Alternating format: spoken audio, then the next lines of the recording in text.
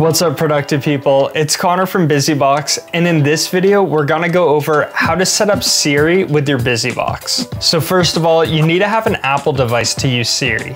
If you have an Android device, please check out our How to Set Up Google Assistant video. To use Siri, you'll need to first set up a shortcut on your device. So let's open our phone and search for the Shortcuts app. With Shortcuts open, let's make our first Siri command.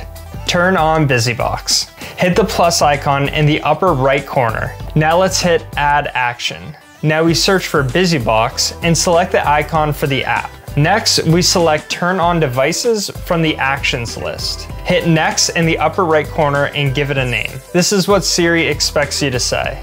I've had great results with Turn on BusyBox. Then hit Done. To create a Turn off BusyBox, follow the same steps as above, but select Turn off Devices at step 5 and type Turn off BusyBox on step 6. You're done. Now give it a try. Hey Siri, turn on BusyBox. And a quick little pro tip. Did you know you can run the Siri shortcut without saying, "Hey Siri"? If you're a super pro user, you can add your BusyBox shortcuts to the home screen bar for super fast access to your on and off shortcuts, even when your phone is locked. Just right swipe your screen to reveal the home screen, touch the BusyBox On shortcut, and you're done, without saying a word. Please check out the entire series of YouTube videos we've created to help you troubleshoot any problems you may run into, to show you all the features of our products and apps, and we even offer pro tips for those looking to deep dive.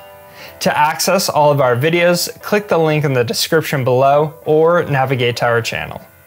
Thanks for watching, and be sure to subscribe if you want to be alerted when we post new content, explain new features, and launch new products.